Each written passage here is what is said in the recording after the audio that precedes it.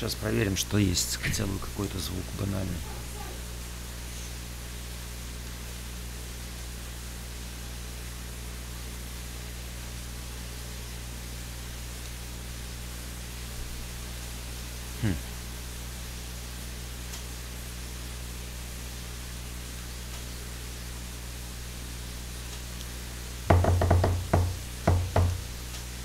Ну что такое с этим ютубом в последнее время?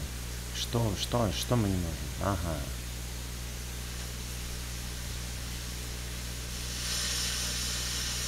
Ага, звук вроде есть.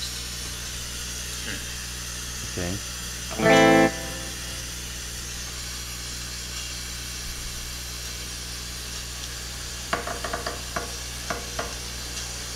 Ну что такое с этим ютубом в последнее время? Что мы не можем? Ага.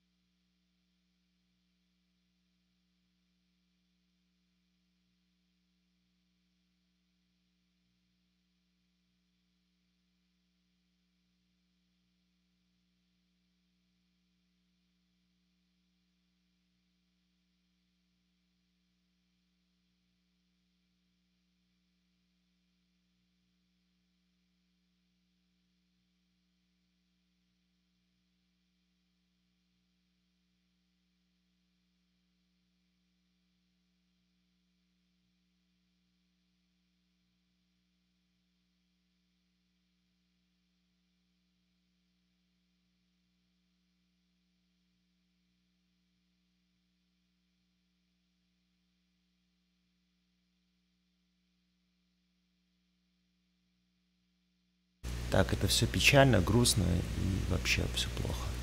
Тогда нам нужно сделать следующее. Раз это говно не работает, делаем display capture, потому что я не понимаю, почему дисплей... я что-то... О, а что это за... Стой. Так, это все печально, грустно и вообще все плохо.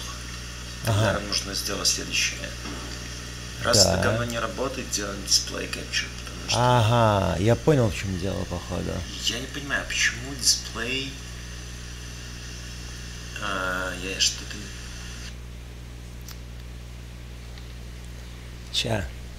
Вот эта шляпа должна быть выше, правильно? Выше еще, дядя. Нет, подожди, он же должен быть, наверное, ниже все-таки. А почему он не показывает его?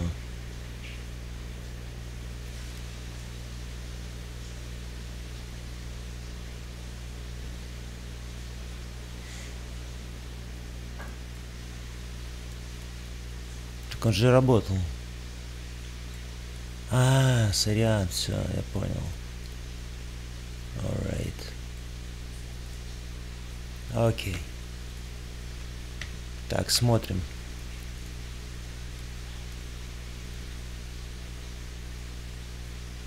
Alright, in this lesson I'm going to show you how to play the solo that we're going to learn in this course. This solo is in the key of A. It's a 12-bar blues.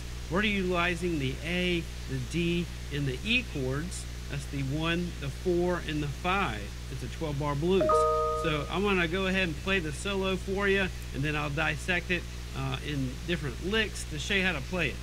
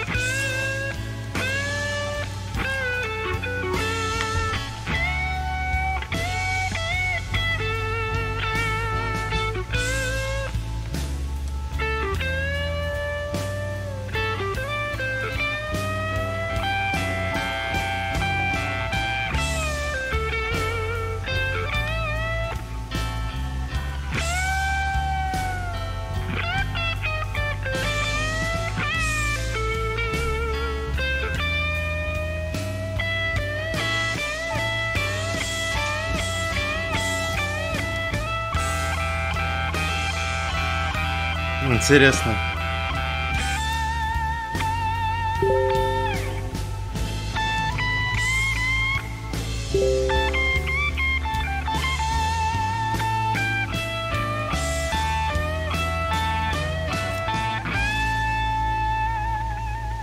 Нормально. Такое можно год учить.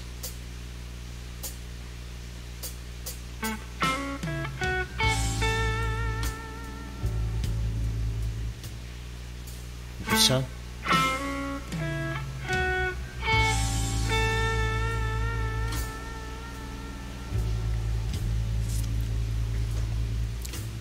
Okay, let's go ahead and start out with lick number 1. Sounds like. А как я могу сделать так, чтобы... Ну, это же совсем... Я совсем буду маленький, нет? Тогда мы подвинем его вот так. Окей. А, меня поставим... Мне надо меньше делать теперь. Alright. Будет там видно этого? Типа... Come on. Мне еще надо меньше делать? Ну, давай так. Еще мне там будет видно?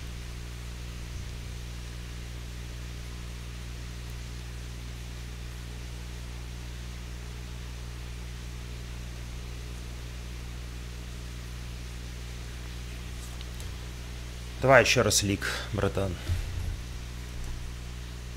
Ай, Like this. Okay, let's go ahead and start out with lick number 1. Sounds like this.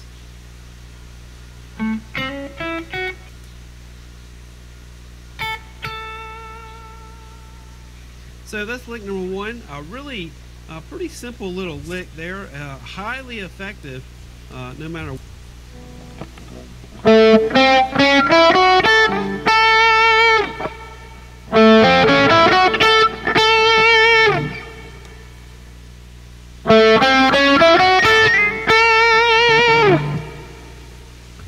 Ужас.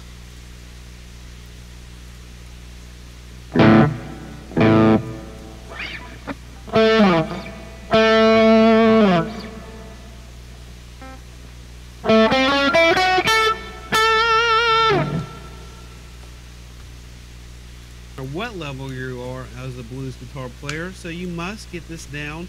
It's also the intro lick, and it's happening before the band kicks in. So we're going to start this on the 9th count. 12-8 blues, count 1, 2, 3, 4, 5, 6, 7, 8, 9. And then on 9, hit the 7th fret of the D string here. And this is utilizing the first position minor pentatonic scale.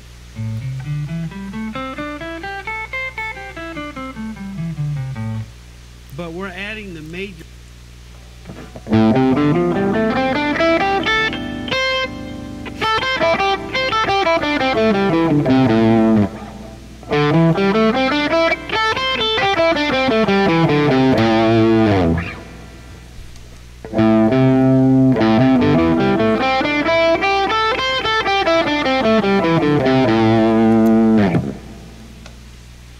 Okay. Your third to it, the 6th fret here on the G string, and we're adding that 6th interval here, the 7th fret on the B string. So pretty much just blending major pentatonic and minor pentatonic.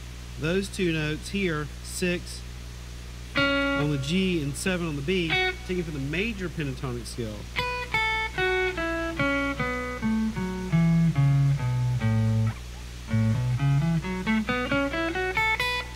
So that's just a little major pentatonic and minor pentatonic. Those two notes here, 6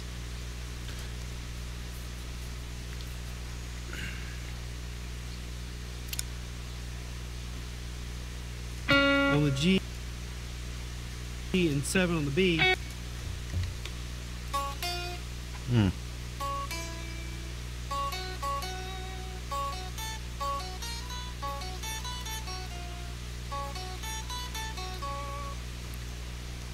Taken for the major pentatonic scale.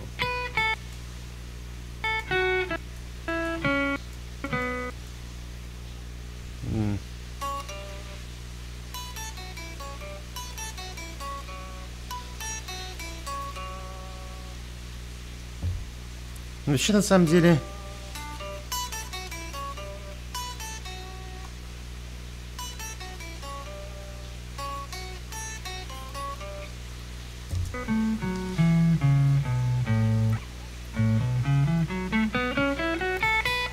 So that's just a little я не могу easy так way to быстро. blend minor and a major here using this Сильно lick. быстро. Major here using this lick.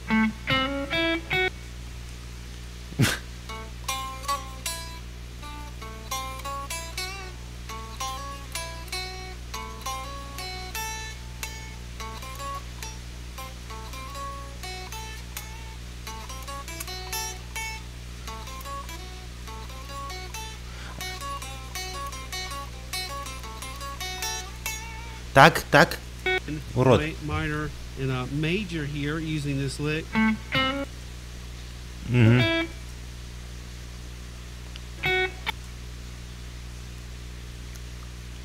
Нет, все-таки он играет эту ноту, да? And a major here using this lick. Потом он делает.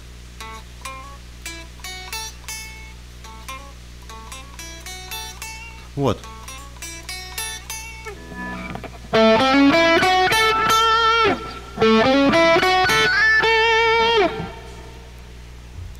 Да?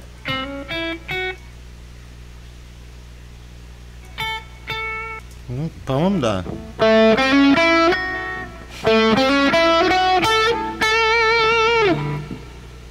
Окей.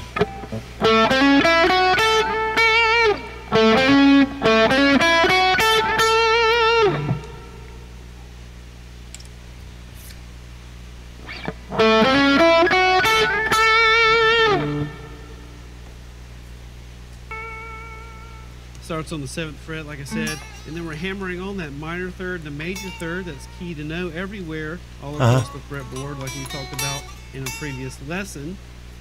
It's 5 to 6 on the G, then 5-7 on the B. Ну, все правильно. 5-6, 5-7, 5, 5 и... Что тут там? the 5th fret on the high E string. And that, 11. you just got to understand that's your root note here, Ага, то же 5th самое. fret. But in this little lick, we're taking the 5th fret and then jumping the 10th fret on the B string.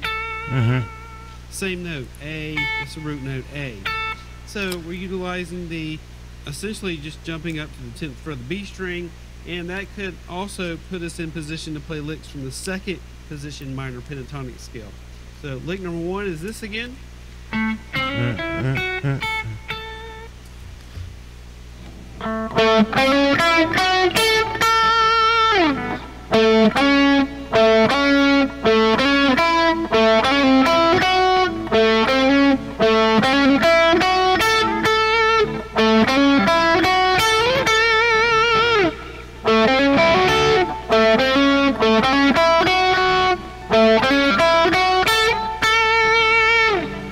Правильно?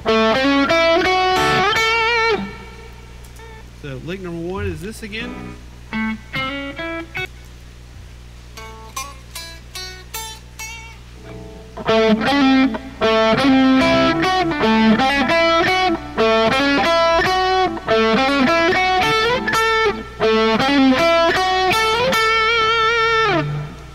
Ну, допустим, ладно. Pretty basic lick. Key things to take note of. We're blending the Не, вот так он играет.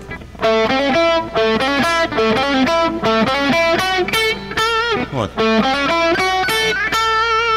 Вот. Ту-ду-на-та-та.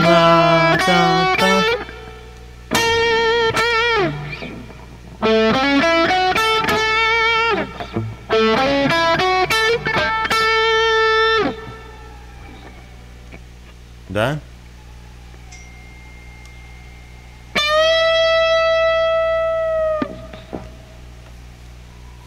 in the minor pentatonic scales, and we're also hitting that A right here, the root note, and jumping to 10, the same note, and that gives us, we can start playing licks from the 2nd position minor pentatonic scale when we do something like that. So that is it for lick number 1. Ну, то есть все понятно, то есть...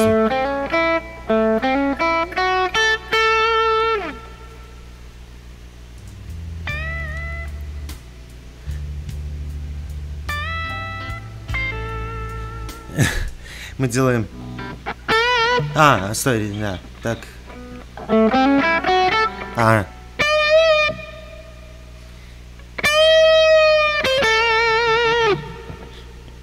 Мы должны...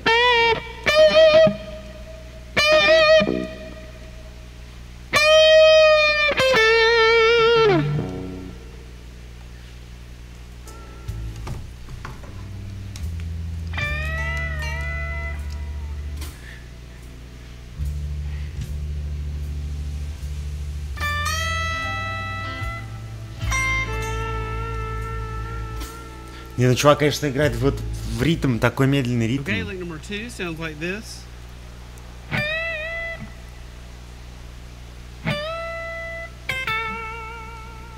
Ну тут вроде не сложно, да?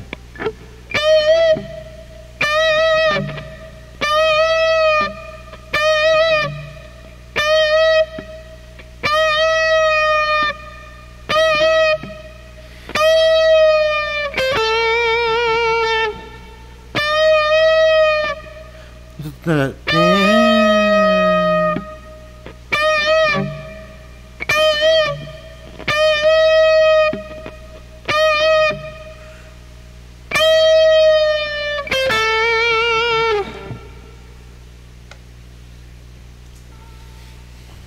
So that is lick number 2, a classic blues lick.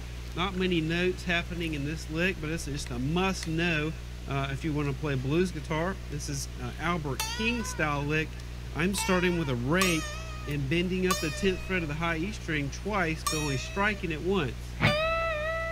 Pulling down, then bending it back up. So you got,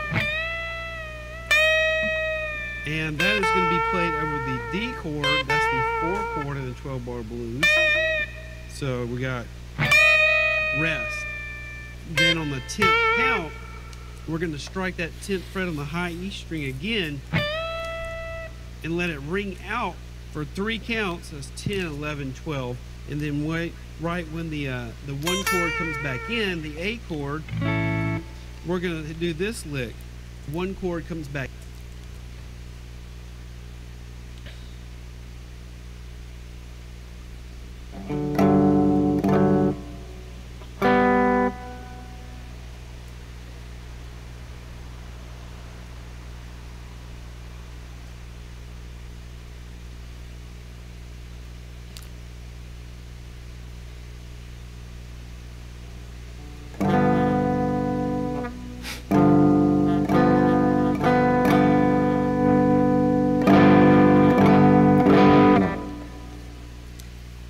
In the A chord, we're going to do this lick.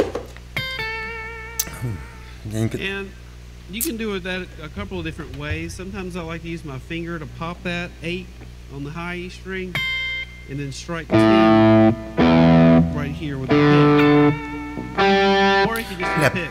По тенору все правильно, но нет, серьезно, по тенору.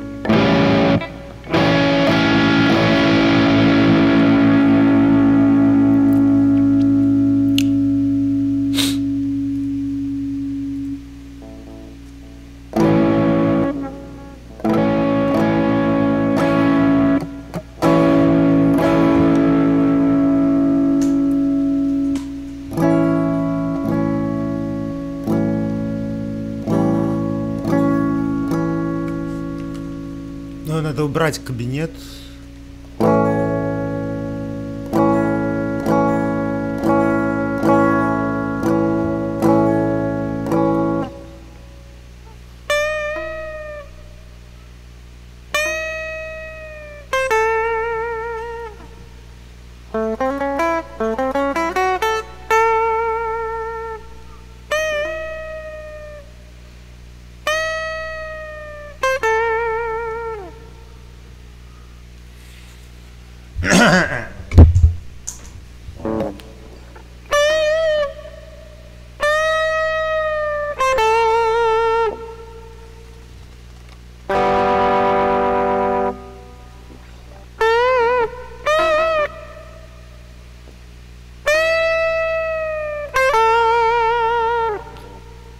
Ладно, допустим.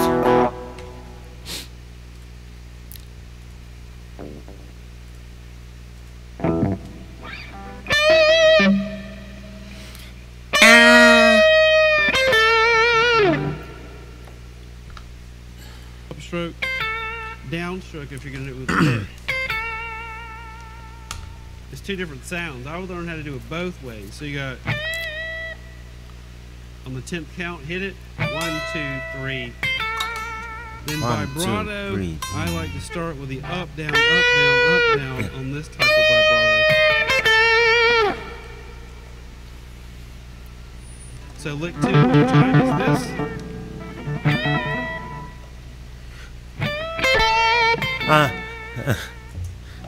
Типа.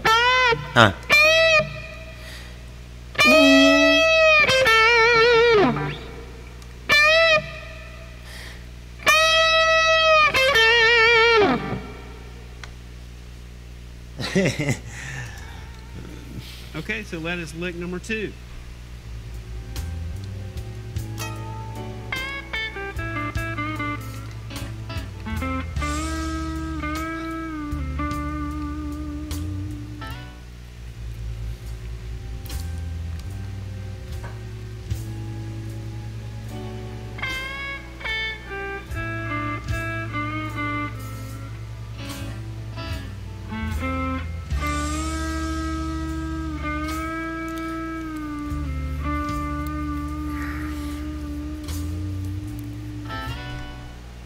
Okay, lick number 3 sounds like this.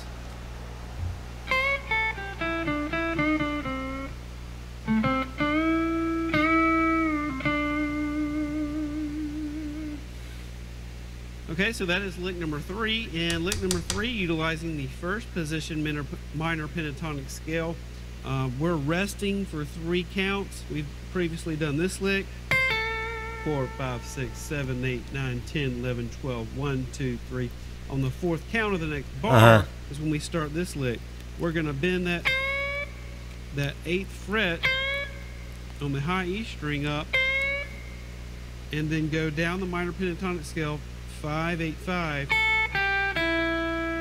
7 string. За что он играет?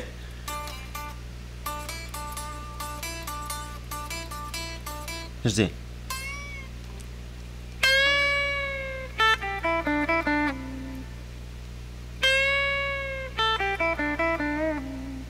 Или как? Я что не...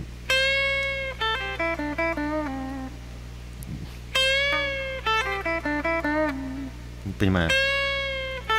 Та-ту-та-ту-ду.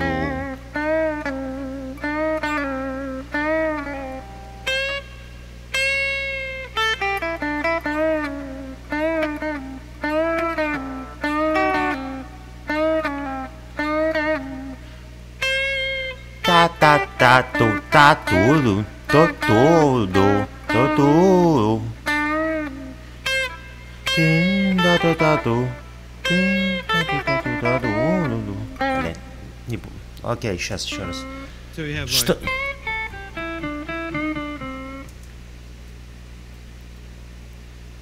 Не понимаю.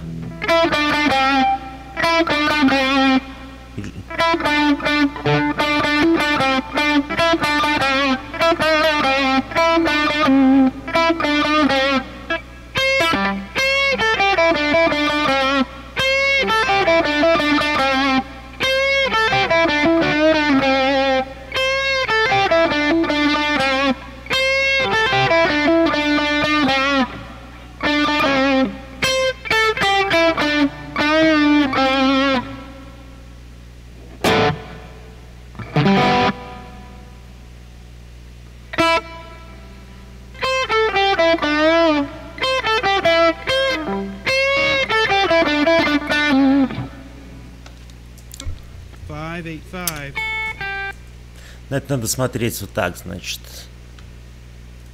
Потому что я не могу понять, что он играет.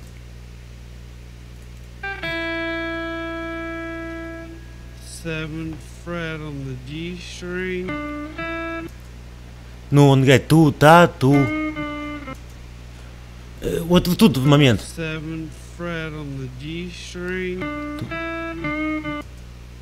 Но он же по той струне ударил, правильно? Ту же ноту. Ту-та-ту. А, я понимаю, что он делает.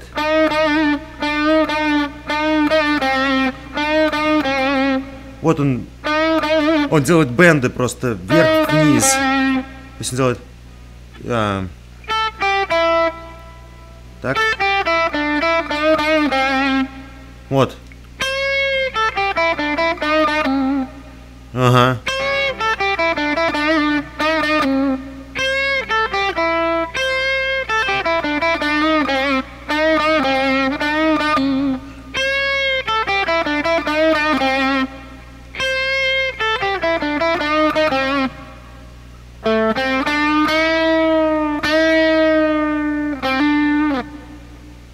Ну, примерно так, да? То есть получается... Сейчас.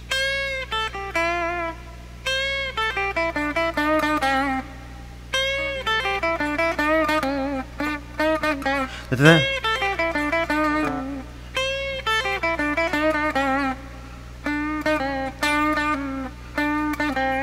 Ну, еще здесь слайд должен сделать.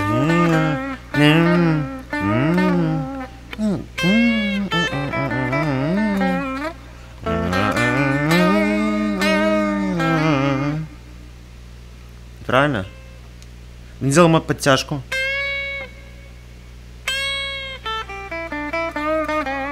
Ну да. Ну у него, конечно, звучит гораздо красивее.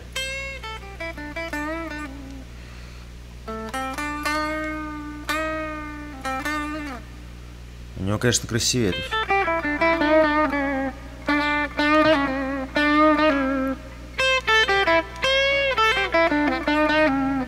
Ну да, ну короче. So you have like Та-та-та-та. Ну то есть он подтянул, да? Только я не знаю, что он в конце там and сделал. then you bend that fifth fret just slightly on the G string.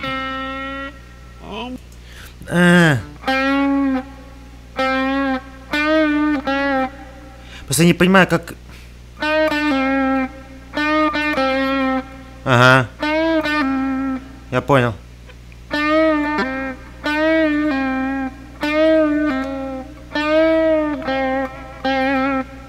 Что получается?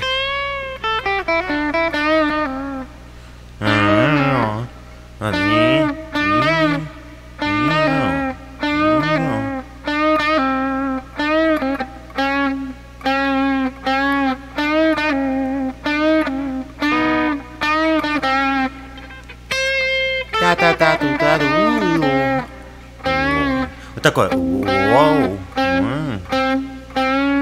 Такой вот бенд.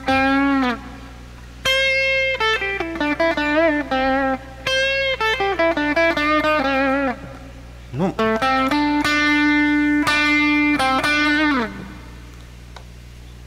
Almost to the major third, but not Это надо оттачивать. Идею я понял. Идею я понял. In between the major third and the minor third, the in between sound is a cool sound for playing blues guitar. So То есть то, что он говорит вот здесь, получается, да?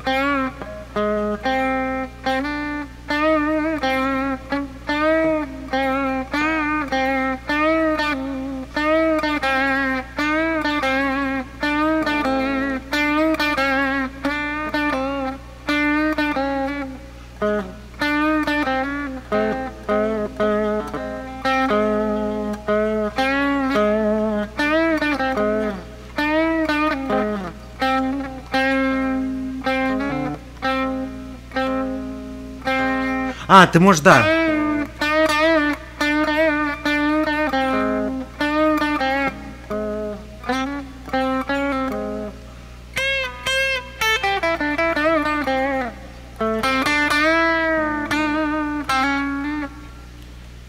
Окей. And then we're and then we're going to 7/5. Now the 4 chord is coming in right here, the D7 chord, and we bend up the 7th fret, a full bend to the 9th fret sound. Let it ring out for 3 counts. 1, 2, 3. Now bending up again, pull it down, release to 5, and then hit 7th fret. That is the D note, which why it sounds great. That's why I ended on it, because over the D7 chord, great to end on a D note. Apply vibrato. I'm doing an Eric Clapton vibrato here. So lick the ring one more time. Is this? Вот это, мне нравится, как он это делает.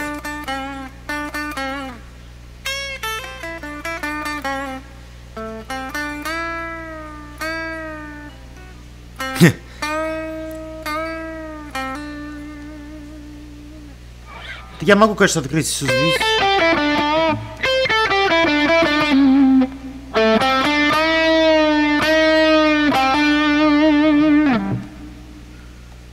Просто что мне не очень нравится, конечно.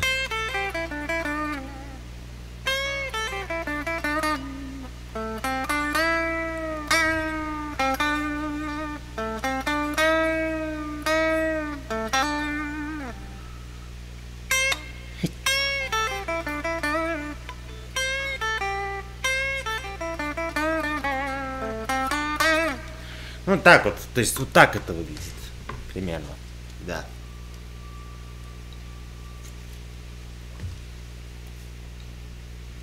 Сука.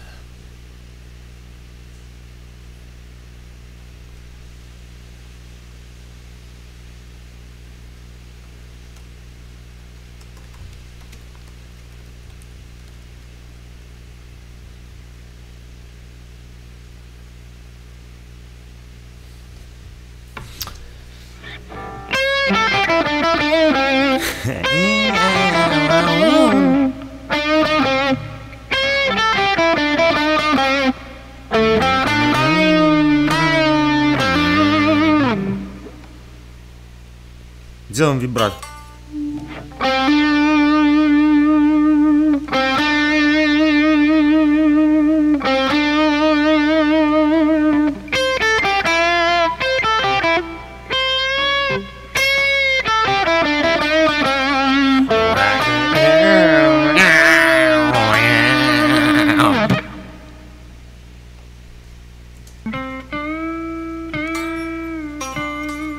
Ой, как у него тут все это все.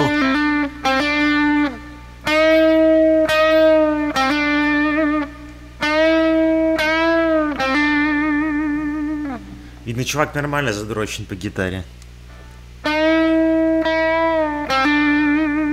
У него каждая нота, каждая вот.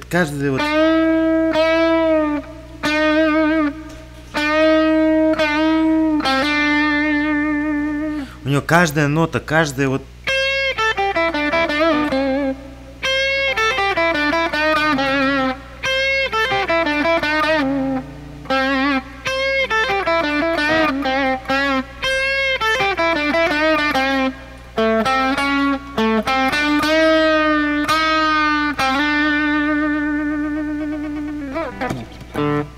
У чувака каждая нота высекается просто.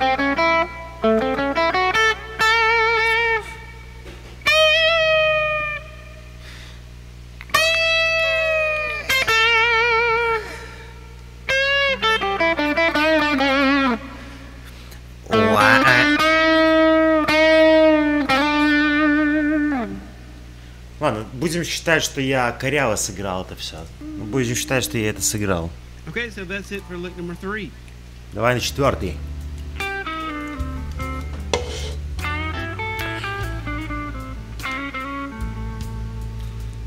Ой, ну братишка, что ж так со мной?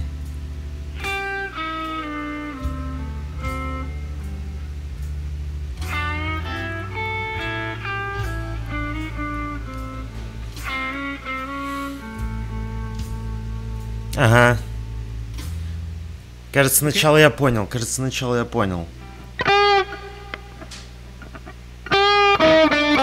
Катя, если что, здесь камера включена, поэтому наденься там, пожалуйста. А то меня забанит. Я просто только хотела сказать. Спасибо, что предупредил.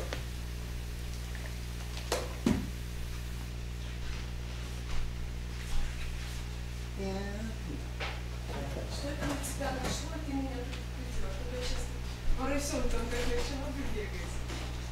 Было бы смешно. Салик, ты живой?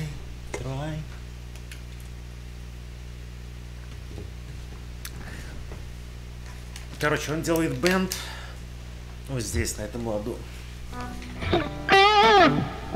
И потом он делает подтяжечку такую.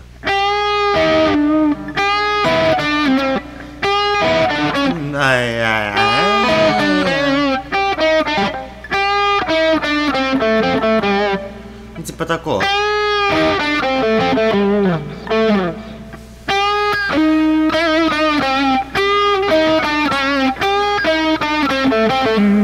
Ну вот это примерно так же.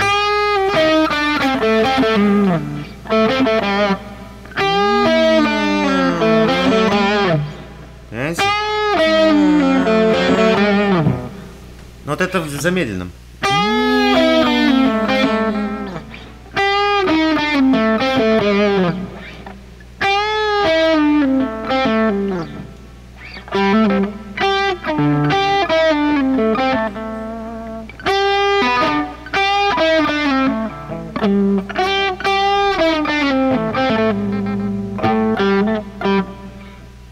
Okay, lick number 4 sounds like this.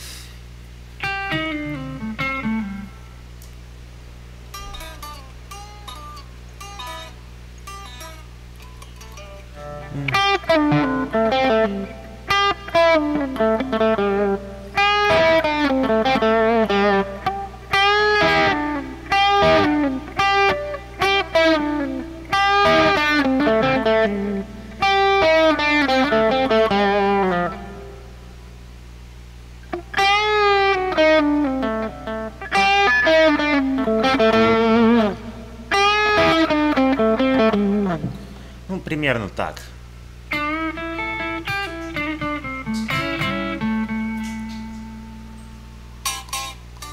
So that is lick number 4.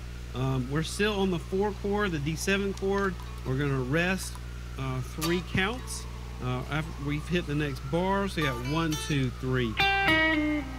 Doing this little move here. So you place your 3rd finger on the 8th fret of the B string, and this is all taken from the 1st position minor pentatonic scale. And we don't play on our fingertip on the B string of the 8th fret. Right here on the B string, we play on the meat so we can roll down. And that's the blues note here, the flat 5. Вот это сложно сделать, кстати.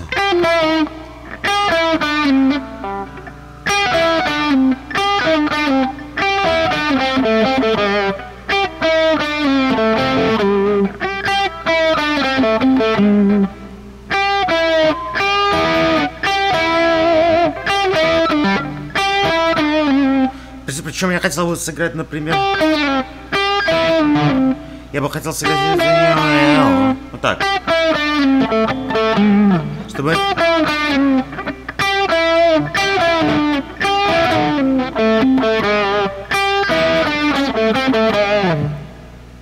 Правда, я потом дальше какую-то парашу играю.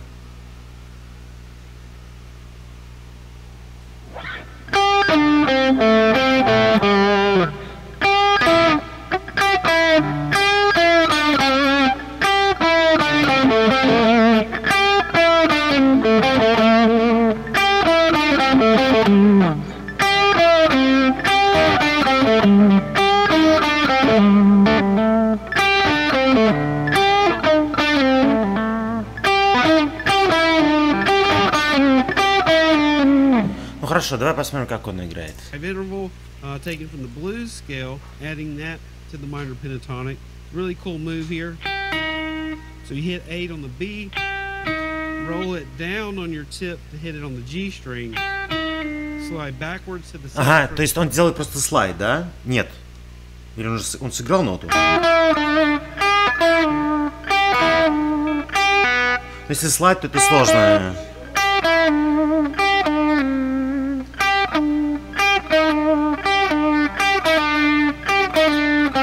Ну, ну тогда нормально.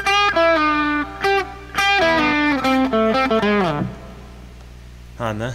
For the G string, Okay, it will turn fall to the 5th fret of the G string. That's a Dun, really dun, cool dun. blues move to get down. Now 7/5 here on the D and the G, and then you do this. Just pull.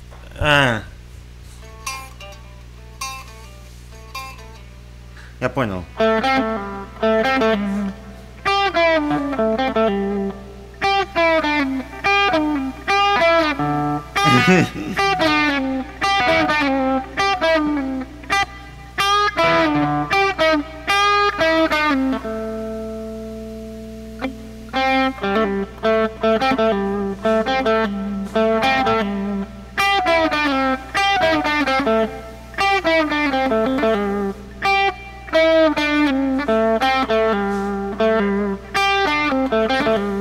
Ну, типа такого.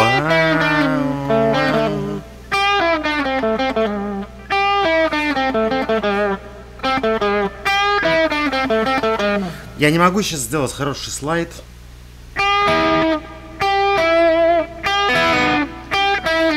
Потому что это требует времени.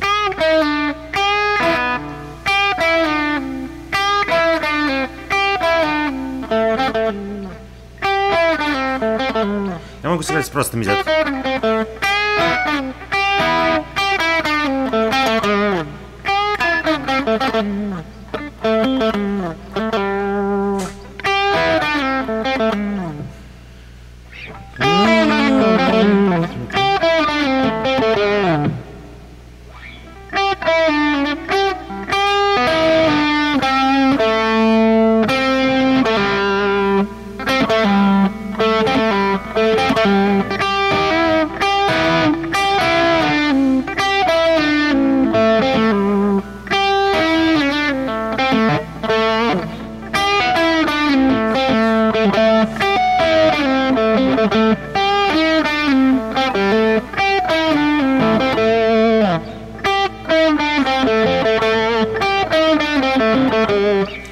интересно, он что...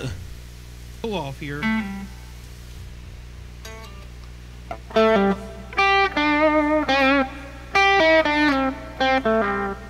Ага.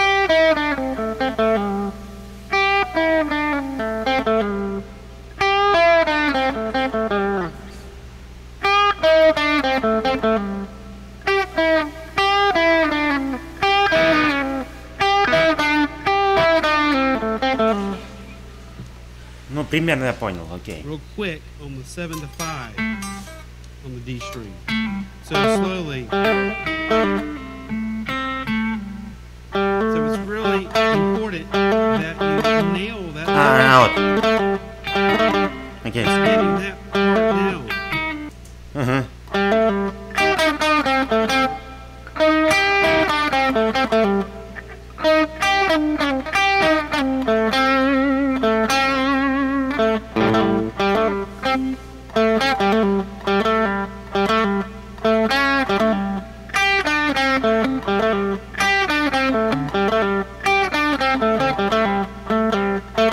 Нет.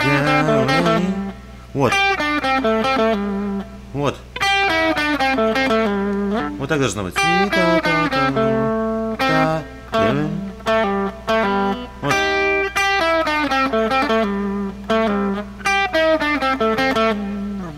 Ну плюс-минус.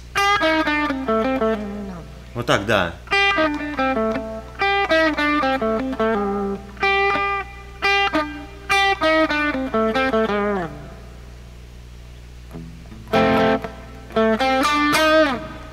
Ну да, я про плюс-минус, да. Окей. She's all the time in blues. You'll hear Stevie Ray Vaughan do stuff like this.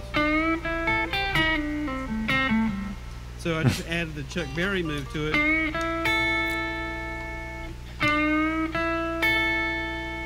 And then put this lick into it. Even on Texas Flood, you'll hear Stevie Ray Vaughan doing that a lot. But we're just going to keep it slow right now. So you got to master that lick. And let's go to the next step, where we're actually doing the Chuck Berry thing in the next part of lick number 4. Bending the Да, seventh то есть fret of the G. он говорит, попробуй вот этот лик сыграть. А потом говорит, типа...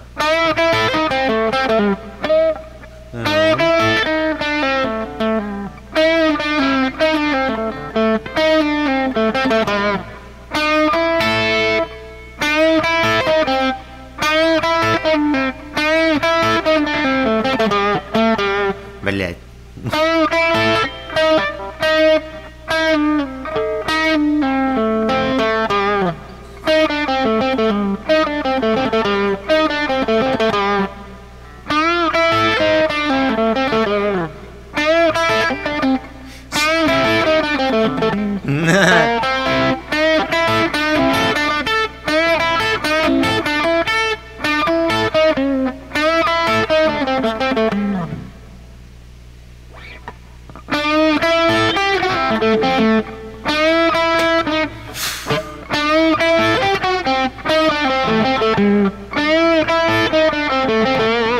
Сука.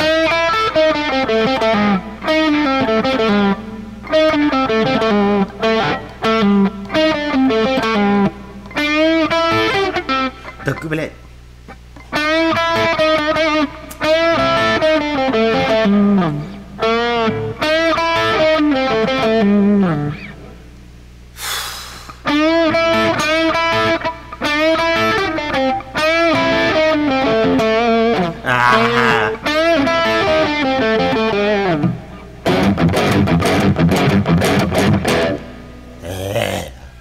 E string.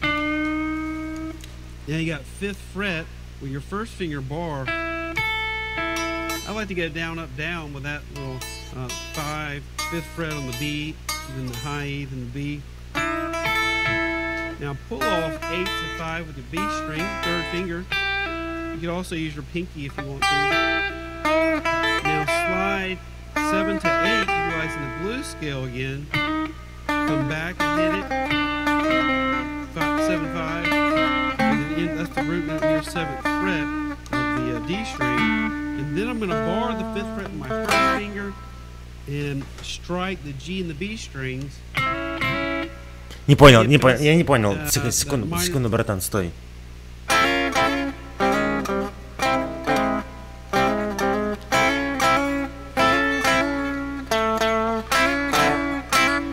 Во-первых,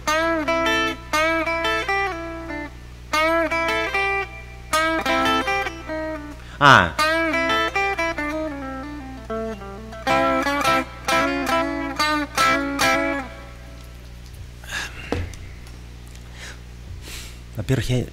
scale again. Come back and hit it.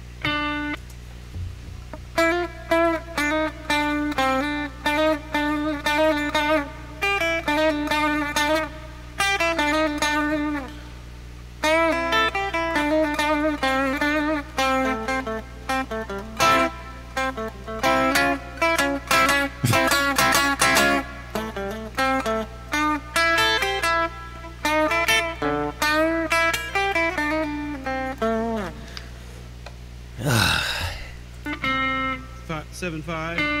And an end. That's Не понял, то есть...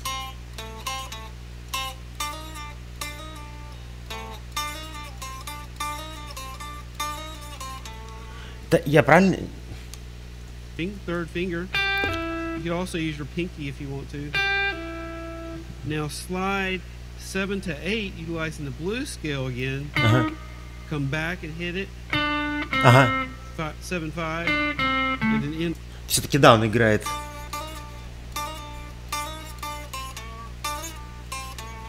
Вот он играет.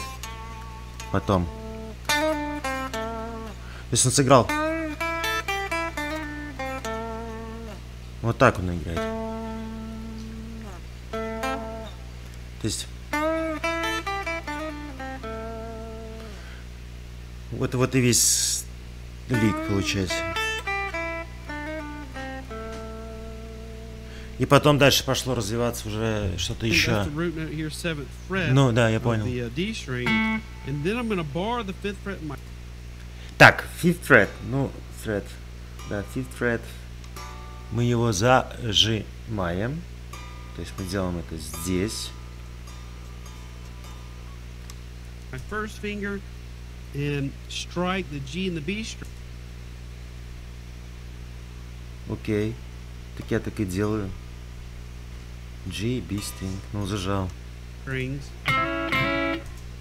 Так, то есть мы делаем просто...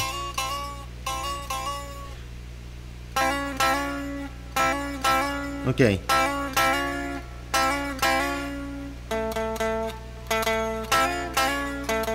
То есть я не понял, мы сразу сделали здесь. То есть мы сделали здесь. Окей. Я правильно говорю? To give us that minor third, major third sound.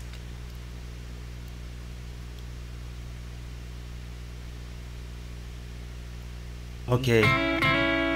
Окей.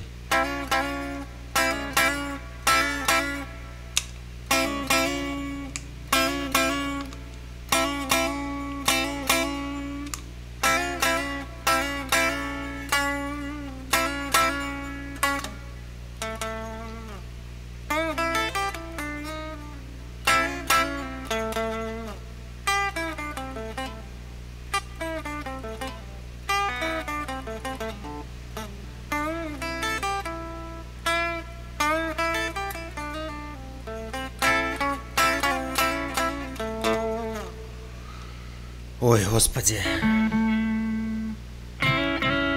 I'm going to hit these two strings, and then end on the root note. That's the A note, 7th fret of the D string. Also move right there, that the second part of lick 4.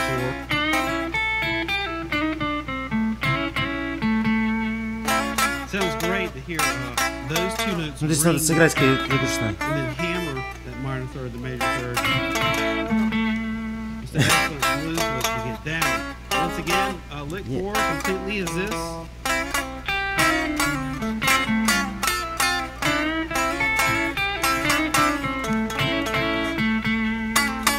And that's it for lick number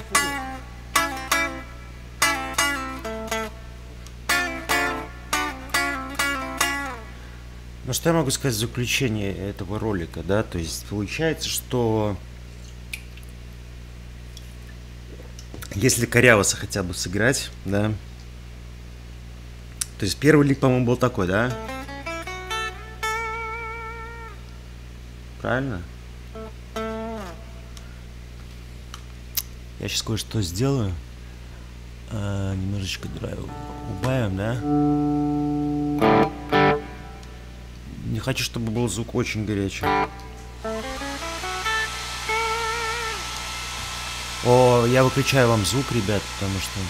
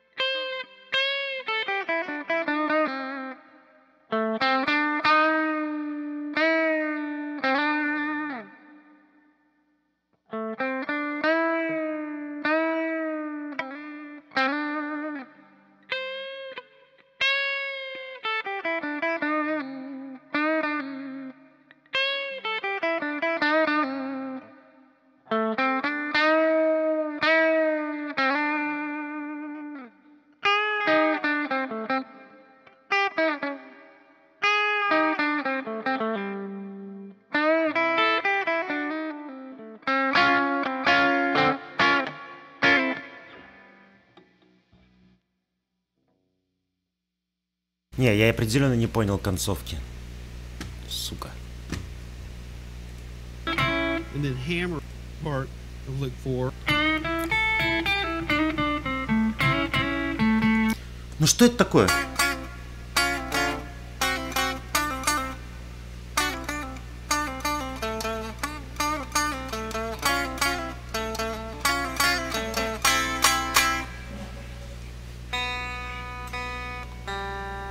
А, может быть в этом проблема стоять?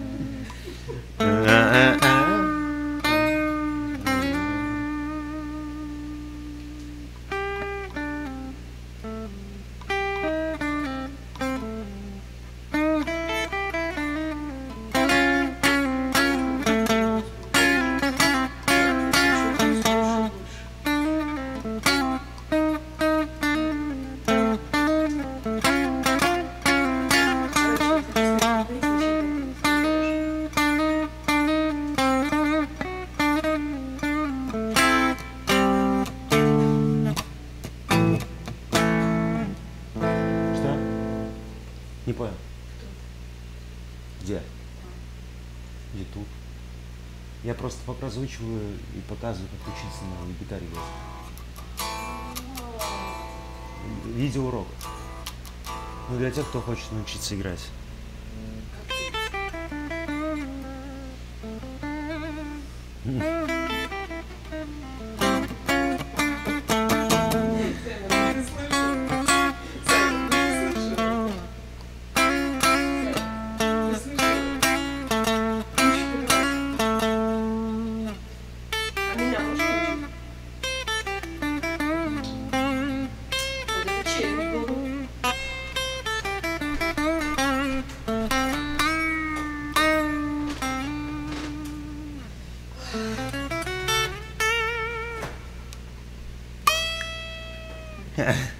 Я забыл про это.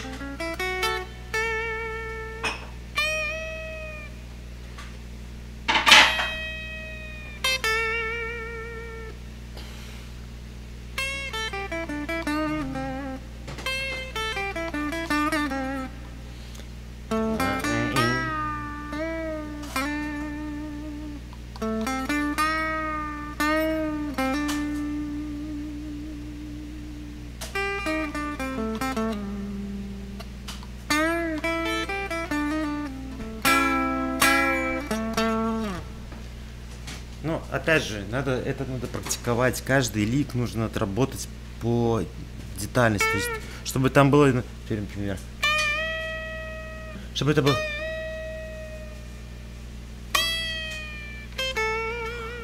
Чтобы каждый лик, то есть, чтобы там было...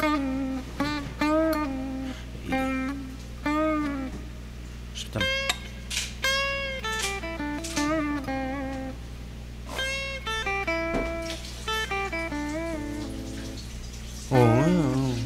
Каждый... Вот, каждый лик надо.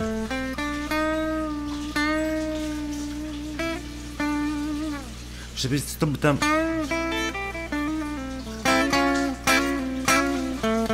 Я тут концовку не понял еще, но...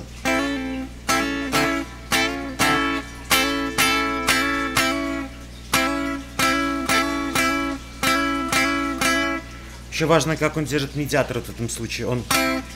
Как он страйкает две струны резким движением.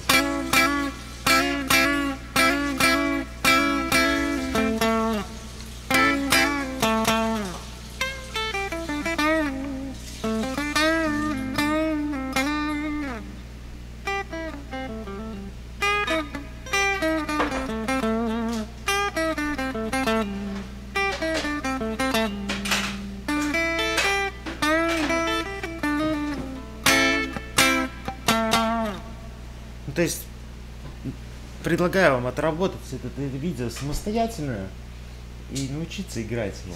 И прислать мне ваше видеозапись.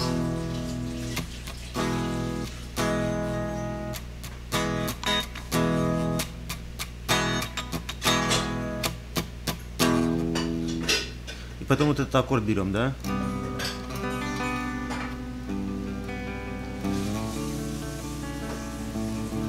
Барышечку взяли, да? Раз пошла барышечка.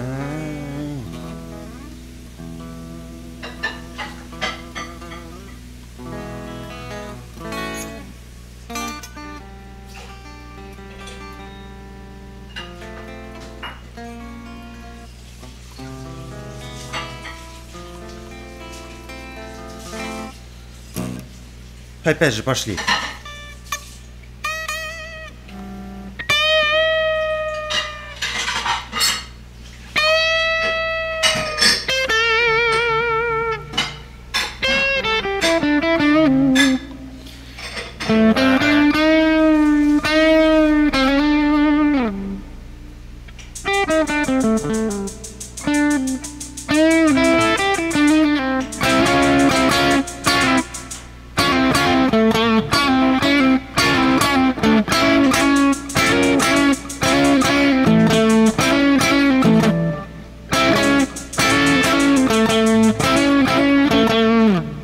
Он сказал major minor на GB strings.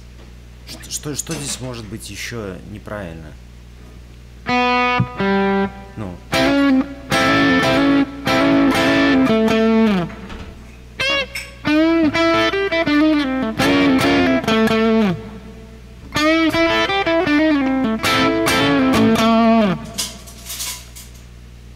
Вот так.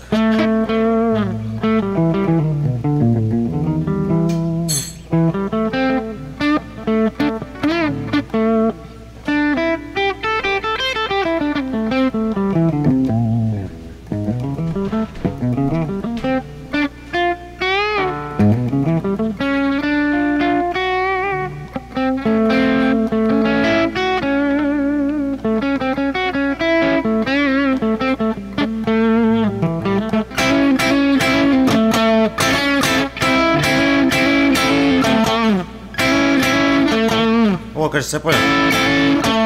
Он апстроком, походу, играет. А не даунстрок.